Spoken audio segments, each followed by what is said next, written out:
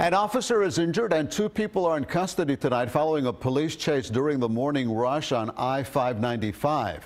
CBS 4's Ted Scouten is live at the Pembroke Pines Police Department with the latest on what happened here. Ted?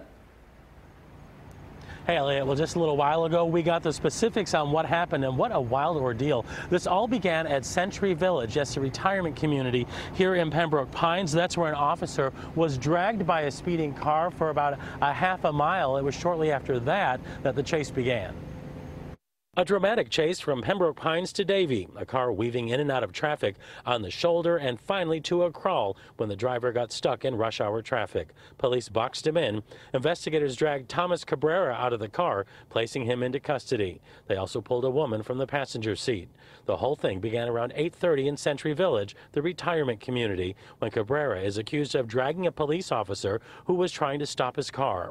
One of our officers responded to a call for service this morning within the Century Village community, and while there, the officer was dragged by a vehicle that was being driven by an individual and occupied by a second person. Police tell us the officer was dragged half a mile at high speeds after he reached into the car to shut it off. He was able to release himself from the vehicle and roll away as the car was about to race out the exit of Century Village. Our officer was transported to Memorial Regional Hospital. At this time, I've been advised that he does not have any life-threatening injuries, but we're still waiting to receive additional information. Investigators say that officer first came into contact with Cabrera and his passenger in this area of the parking lot. Security called police saying the two were asleep in the car and there was a clear bag with a substance in it. Security was concerned of an overdose. When the officer arrived, investigators say Cabrera woke up, put the car in gear, and tried to leave. The Pines officer then reached into the car trying to stop it, and that's when investigators say he took off, with the officer dragging along with him.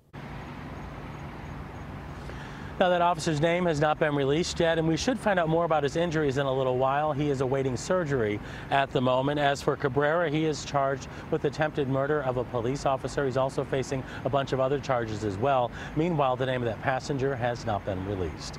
Live in Pembroke Pines, Ted Scouten, CBS 4 News.